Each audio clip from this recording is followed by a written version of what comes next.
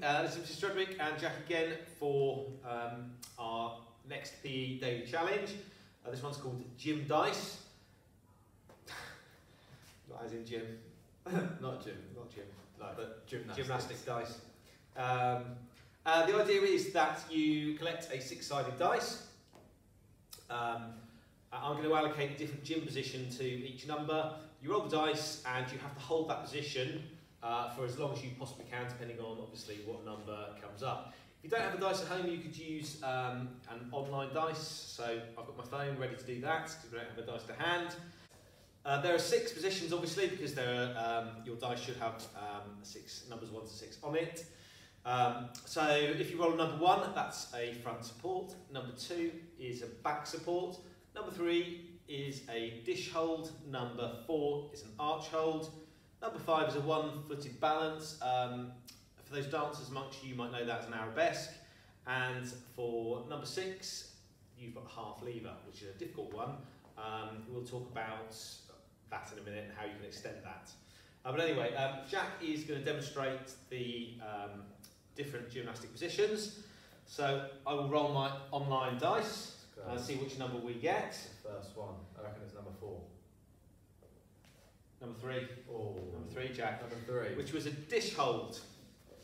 So this one, we'll start in sitting position. It's quite good for your core stability here, good for your tummy muscles. Fantastic. Try and point your toes, Jack. So you raise your feet off the floor, ankles together, nice straight arms. Okay, normally we count 3 to 5 seconds. So 1, 1,000, 2, 1,000, 3, 1,000, 4, 1,000, 5, 1,000. Brilliant, Jack. That's a really tough one. As I say, at home you could do 3 to 5 seconds like we would do in school. Ideally, you try and push it for as long as you can. Okay, next one. Right, this one's going to be number 4. It is indeed, Jack. Number 4, like it. Okay, so we've got an arch hold. So, like a dish hold, but in reverse, really. So you're on your tummy to start off with.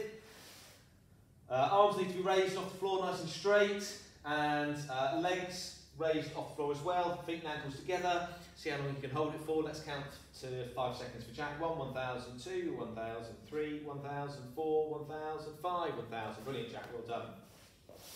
Okay, roll again. Number 6, I reckon. Number 5. This time, Jack. Okay, so dice showed number 5. So one-footed balance or arabesque. So we start on 1 foot. I suggest obviously your preferred foot. For me it'll be my right foot. Jack is going to probably have a go of his right as well. Now your back as you bend over should be nice and straight ideally, with your leg sort of level with your back. So if you imagine sort of a ruler down your back and leg, there shouldn't be any gaps between your body and the ruler.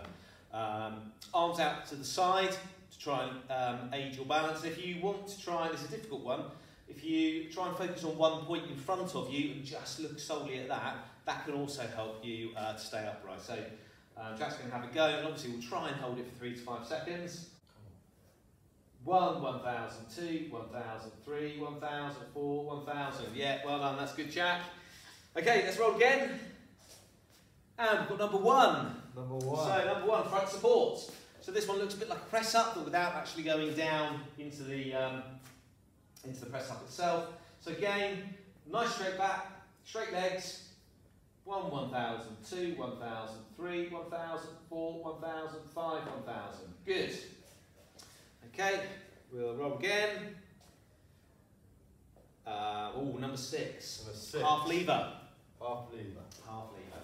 So half lever, we start in a sitting position, but the idea is you're going to raise your bottom off the floor and one of your legs, so that the only points of contact with the floor are your 2 hands and 1 heel. So that's 3 points of contact. So that's a good example, Jack. 1, 1,000, 2, 1,000, 3, 1,000, 4, 1,000, 5, 1,000. Lovely.